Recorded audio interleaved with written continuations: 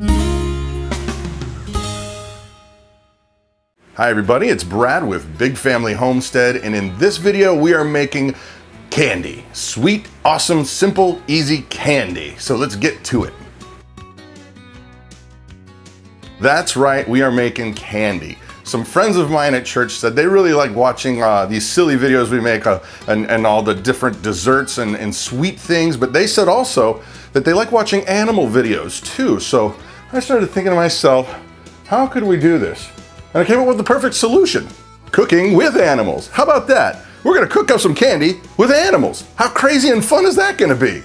If you're wondering, has he lost his marbles?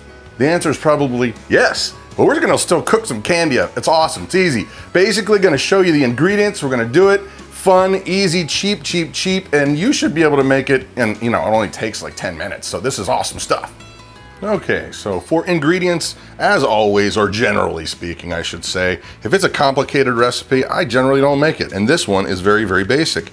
You really only have 4 things that are gonna make this candy up. You've got 2 cups of granulated sugar, 2/3 cup of light corn syrup, 3/4 cup of water, and then some kind of a flavoring. I'm gonna show you up close what I got here. This is a raspberry flavoring, but it's from, I believe, Loran Oils, raspberry flavor. And you can use whatever you want. I've even seen people using essential oils and all kinds of other things, but we use those because it's pre-made, pre-measured out, easy to do, and I think it costs like 50 cents or something really, really small. So there you go. Okay, for tools, it's basic stuff. You're basically gonna need a saucepan, a spatula, and you're gonna need a cookie sheet or whatever kind of form you want to pour it into. If you're going to make lollipops, you could get little forms for them, or dinosaurs, or even ape-like looking things. That would be crazy candy apes. But yeah, anything, whatever floats your boat. You will also need a thermometer to monitor the temperature of your soon-to-be deliciousness in candy. Yay. Okay, now that we've got our ingredients sorted, we're gonna heat up our saucepan, and I'm gonna need help from my lovely assistant, David, because it would be truly a silly thing for me to be cooking with a rabbit in my hand.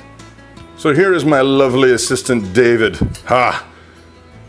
The hammer, the cannon, DJ Magic, Snappy Pants, whatever you wanna call him. So he's getting the saucepan ready, and we've got our thermometer, because basically all you're gonna do is you're gonna heat these ingredients up to 300 degrees. They're gonna boil. Then as it's cooling down, you're gonna stir in your lovely raspberryness. For us, it's raspberryness. It's whatever flavoring you want. And that's it. Then you put it on your tray. It'll spread itself out, and as it cools down, you cut it. So here we go. Let's get it going over a medium-high heat. So now as David's putting the ingredients in, I wanna make a note there. If you see that thermometer stick, the sticky thermometer, you basically don't want it touching the bottom or else it'll give you a false reading, but you do want to make sure that it's fully into your mixture here. And in goes the water.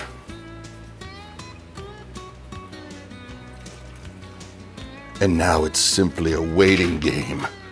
Now, as the temperature is coming up to 300 degrees, you do want to make sure that you're stirring it regularly. You're looking for a boil. Make sure that you're checking that temperature. You don't want to get it too hot or you will burn it.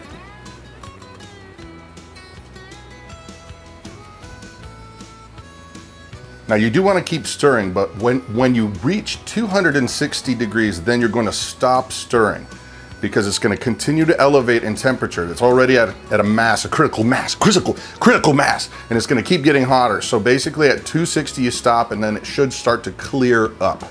Okay, so we have just now crested the 260 degree mark. So we will no longer be stirring, but we will still be waiting. Oh yes, we will be waiting. All right, so now we're keeping an eye on the temperature, like good little scouts that we are.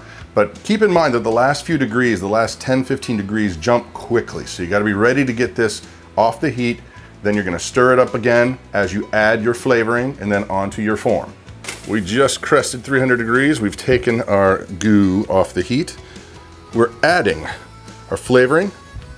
We're gonna stir it up and pour it into what we're using for form is just our cookie sheet. So go ahead and take that thermometer off there. Be careful. Keep in mind this is 300 degree stuff, and if it sticks to you, it will stick for a while. It will burn the stew out of you. Be very careful. So here we go. Now, like I said, we're just using a cookie sheet for our form because we're going to cut it into squares. You just pour it on. and it will spread out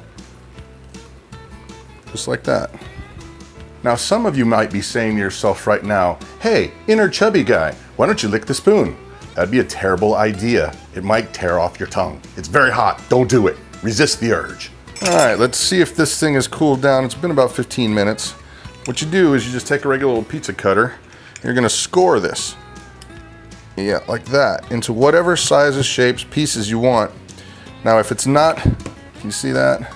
If it's not ready, it'll just kind of blob back over itself. And the idea is you're not cutting it, we're just trying to get it to a score so that when it actually does get completely hard, then it will break apart very easily. Now if you let this go too long, it will start to break right away. So there's a sweet spot. It's usually about 10 or 15 minutes. Oh, see, look, it started to blob back together. The edges are fine. I gotta wait, so we'll wait another 5.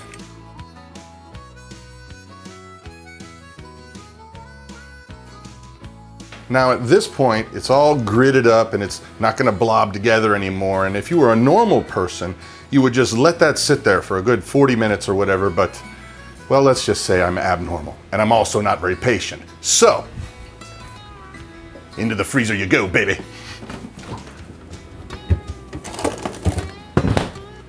All right, so we've very impatiently waited and reluctantly waited and waited. And now it's done, it's ready. So basically you can just take and crack it, bust it out of here however you need to do it. I can sometimes get under here with a knife, which is exactly what I'm gonna do right now.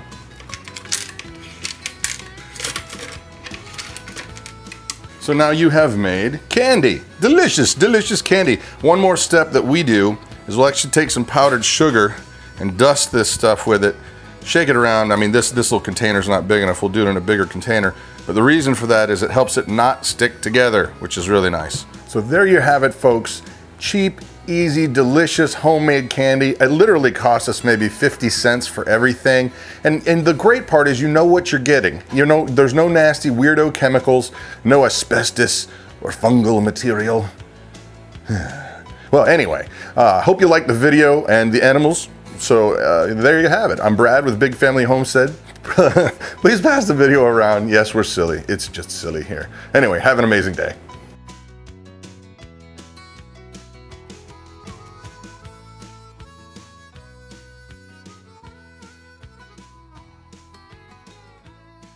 That is one lazy dog. One lazy dog indeed.